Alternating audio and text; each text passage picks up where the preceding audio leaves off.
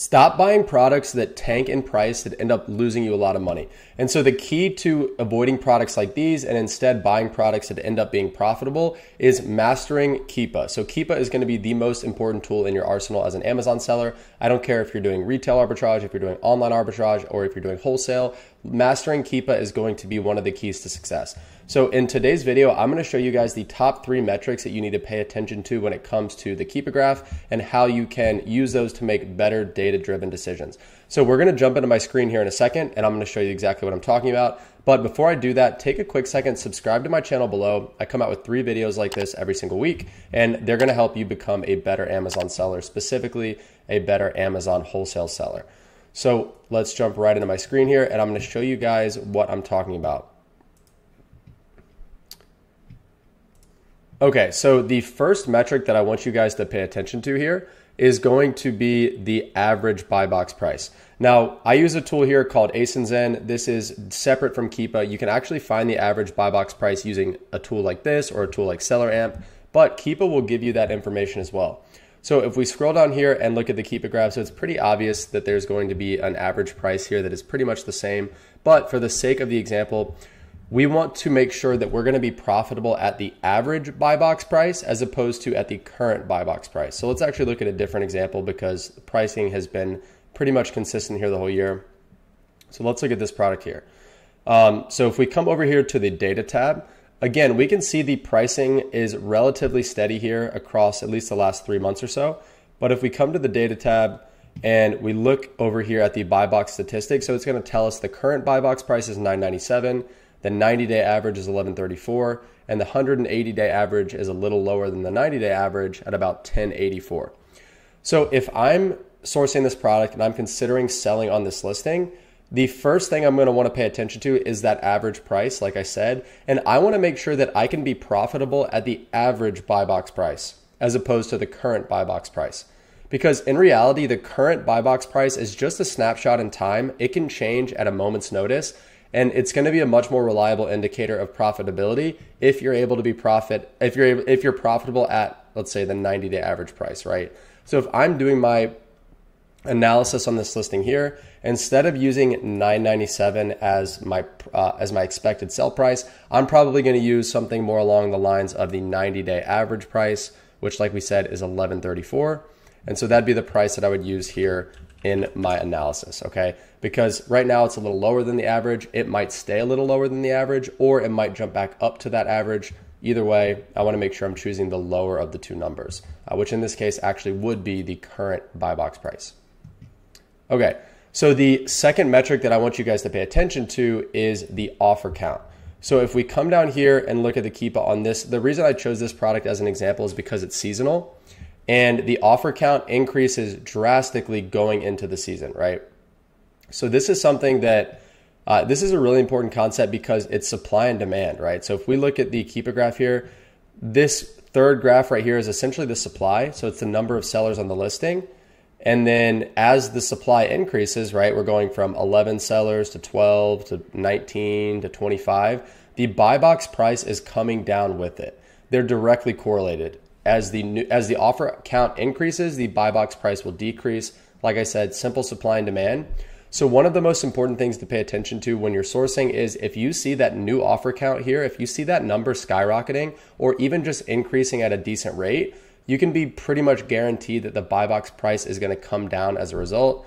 So if you have a pretty thin margin on that product and the amount of competition is increasing, by the time you get your inventory to FBA, it will more than likely not be profitable. So the new offer count is something that I pay attention to very closely. If everything looks good on a listing, but the new offer count is increasing steadily, I will avoid that listing because, like I said, I know the price is going to tank. All right, so the third thing and final thing for the sake of this video that I want you guys to pay attention to when using Keepa to source products is going to be the buy box percentage. So we're going to go back to this other listing, and it's a better example of what we're talking about here.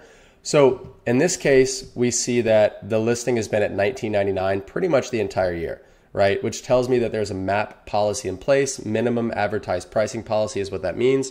It basically means that you're not allowed to price under a certain price point, which in this case is $19.99, right? It's pretty obvious that that's the case here. So when there is a MAP policy in place, and a lot of brands will have a MAP policy because they don't want sellers undercutting each other and selling their product for a ridiculously low price, so they'll institute a MAP policy. Now, a lot of sellers have issues where they're not getting buy box share when they're jumping on listings with MAP policies because maybe the other sellers on the listing are a lot bigger than them, so they're going to get priority in the buy box, and it's just hard to compete when one or two sellers dominate the buy box. So to verify how much the buy box is actually rotating, what you want to do is come down here to the Keepa graph and you want to click on the data tab here. And then you want to click on buy box statistics. So that's going to tell you the rough percentage of who has the buy box for what amount of time over a certain time period. So what this tells me right here is, so really quickly, if we look at the normal Keepa graph, we see there's an average of let's say 8 to 9 sellers on this listing at any given time. Now, if we go back to the data tab and look at the buy box statistics, so of the 8 to 9 sellers on this listing on average, it looks to me like 2 sellers are getting over, so total 82% of the buy box is between 2 sellers, right? This guy, the Berkey guy, is getting 55% of the buy box in the last 30 days. And then Safe Castle is getting 27% of the buy box over the last 30 days. And then nobody else is even getting 10%, right? This guy, he has the third most buy box percentage and he's at 8%. So that's a big red flag because that tells me this one guy is dominating the buy box over 50% of the time, right? One other guy is getting it about a quarter of the time, and then everybody else is having to split the remaining, looks like 18%, which is not very much. So if we look at this over the last 90 days, it's even more so, right? This guy's dominating it almost 60% of the time, another guy about 30% of the time, and that leaves everybody else to fight over, 9% of the buy box. If we look at 180 days, similar, one other seller has about 10%, but again, bottom line is this particular listing is getting dominated by 2 sellers, and we actually have access to this brand. We can buy this product. It's very profitable. If we were to sell this product, we would be, I believe our cost here is something like $5. So we'd be more than doubling our money on every sale. It's a great product. They're not allowing any new sellers, so the competition is low. But the reason we don't sell this product, the reason we're not on this listing is because, like I said, there are 2 people dominating the buy box.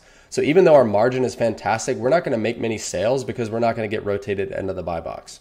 And buy box share, like I said, is critical when you're evaluating listings where either there's a MAP policy in place, or if Amazon is on the listing, you also want to check the buy box statistics to see if Amazon shares the buy box or if they hog it all for themselves.